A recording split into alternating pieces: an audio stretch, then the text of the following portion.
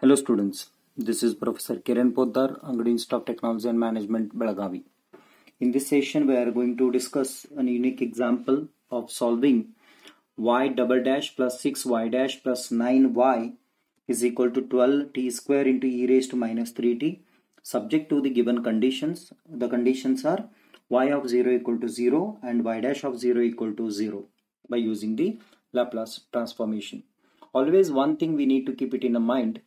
Wherever the order of differential equation is given, suppose if it is a second order differential equation, the given conditions will be up to first order, initial conditions. If it is of third order, the conditions will be given up to second order. If it is of 10th order, the condition will be given up to 9th order. Okay. Therefore, in this case, what to do?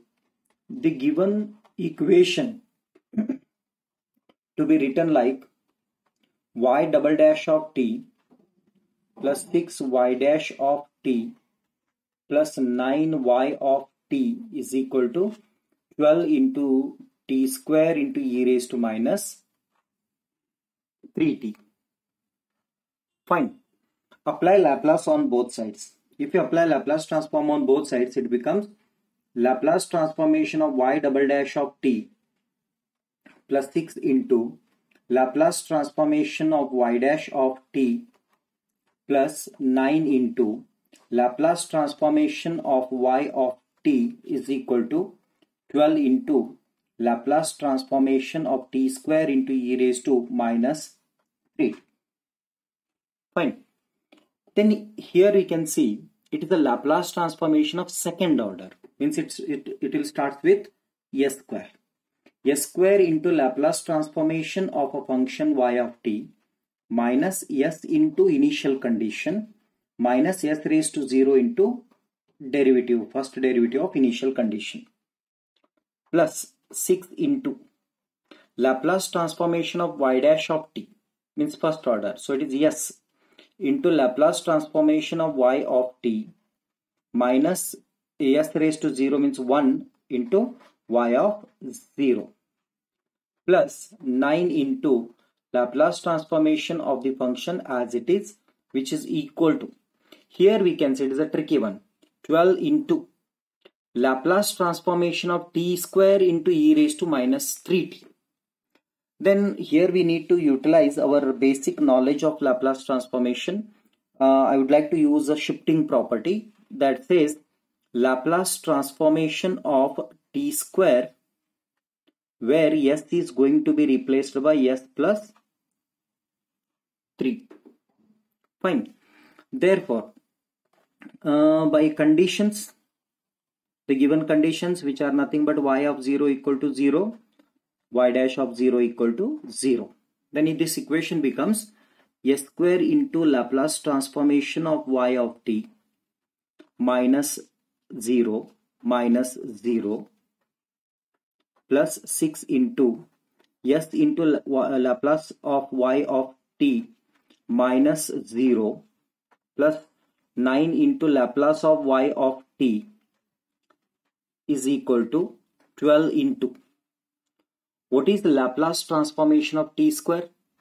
Laplace transformation of t square is equal to 2 factorial divided by s raised to 3, where s is going to be replaced by s plus 3.